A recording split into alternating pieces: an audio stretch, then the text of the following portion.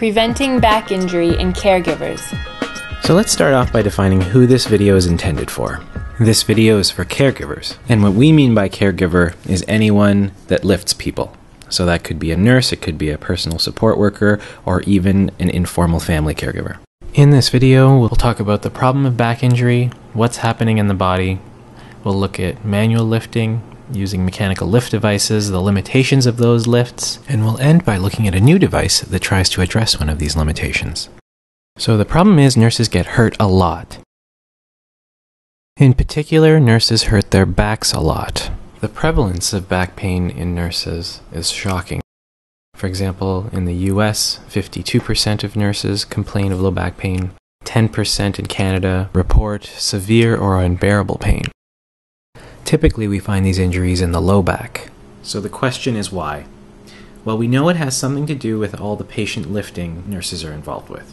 We used to believe that the body had some fixed limit for the amount of load it could support, and we experience an injury if we exceed this limit. But experts now agree that this limit isn't fixed. Instead, it decreases over the course of the day. So this means you can perform the same activity over and over and over the course of the day, and you can perform it safely a whole bunch of times, but then later in the day, that same activity can cause an injury. Basically, every time we load the spine, we change it a little bit, and we reduce how much load it can support. For example, the ligaments in the spine stretch every time we load the spine, but they don't quite go back to their original length once we unload them. Similarly, the intervertebral discs that are filled with water squish a little bit of this water out of them and get a little bit shorter. So these sorts of changes make the spine less stable and less able to support weight. So this sort of creep activity continues over the course of the day. When we lift heavier loads, it happens faster, and when we are just sitting or standing, the creep is slower. But it continues nonetheless, because even when we're sitting or standing, our spine is still supporting the mass of our upper body. And this process only reverses itself at night when we completely unload the spine when we lie down. So experts are increasingly in agreement that there is a cumulative effect here, and that injuries aren't due to a single event, but more likely the risk of injury is due to all of the loading that the spine has undergone over the course of an entire day. So it's not only the weight of the box that you're lifting that matters, but how many times you lift that box. It turns out that this cumulative loading effect doesn't only happen over the course of a day, but can also take place over longer periods of time. So just as our body's ability to support loads decreases over the course of the day, it similarly decreases over years and decades. And so our risk of injury goes up as we get older. And to understand this phenomenon, we need to understand a little bit more of what's going on inside the body. So here's our spine. Let's zoom in on the low back and look at a section of that. So what we have here are two vertebral bodies separated by the intervertebral disc. And at the interface between the disc and the vertebral body is the vertebral end plate. And on the back side of the spine, we have the spinal cord, which feeds a series of nerves that branch off of the spinal cord that run in and amongst a set of bony projections that you can feel if you run your fingers down your back. They stick out under your skin. The important thing to remember about the spine, and in particular about the intervertebral discs, is that they're living, breathing things. And what that means is that they need a supply of nutrients, and they need waste products to be transported away from them on a regular basis. But there's no blood supply that goes to these discs.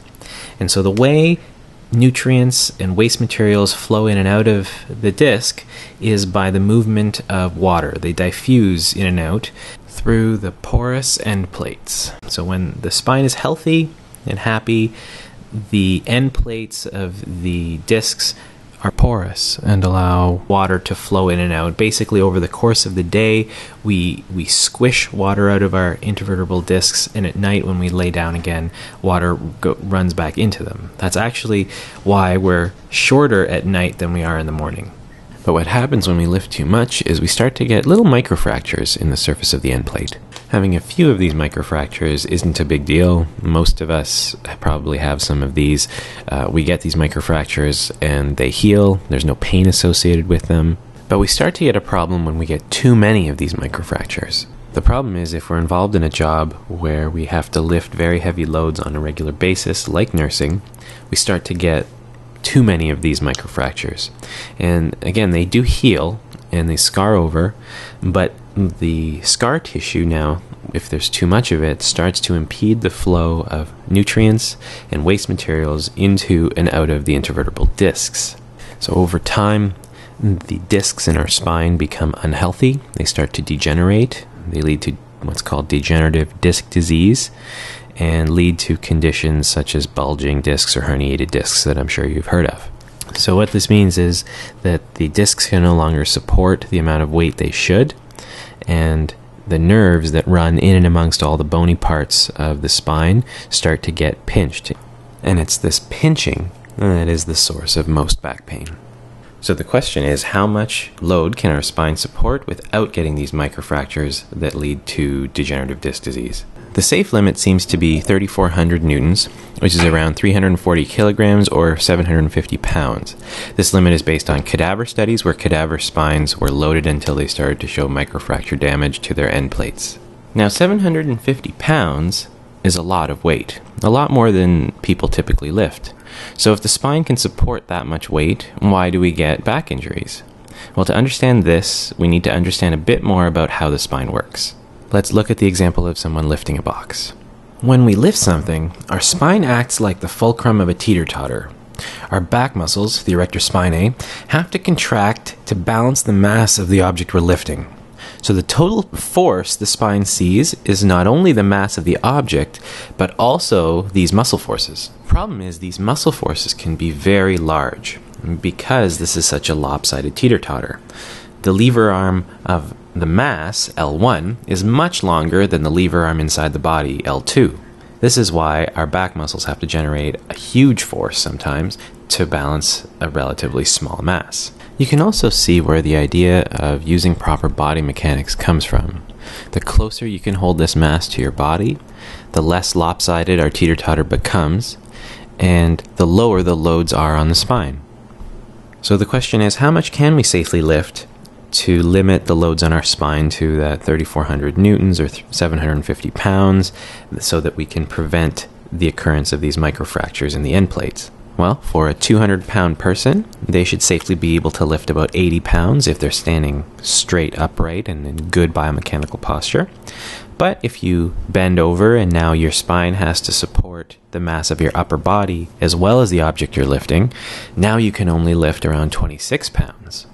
Tom Waters recently published a paper where he suggested 35 pounds should be the limit for how much you manually lift when you're talking about patient lifting activities. Bill Maris showed that whether you have one or two nurses, manual lifting is unsafe. The loads on the spine were in excess of that 3,400 Newton limit. So that's why we need devices like these, mechanical lift devices. But these devices have been around for 25 or 30 years, and we still see alarming rates of back injury. We think part of the problem might be that these lift devices have introduced a new set of activities that may be placing nurses at risk of injury. So my goal was to study the biomechanics of using these devices to see where the risk might be.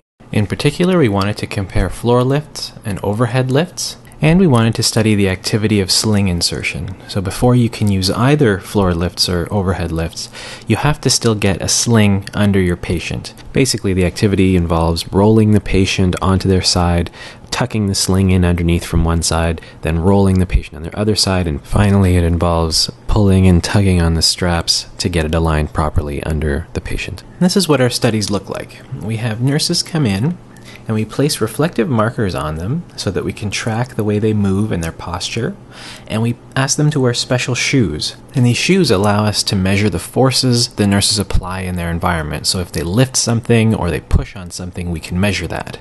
So we combine the information we get from their posture information and from this force information, and we can calculate the loads that are being applied to the spine. And here's what we found.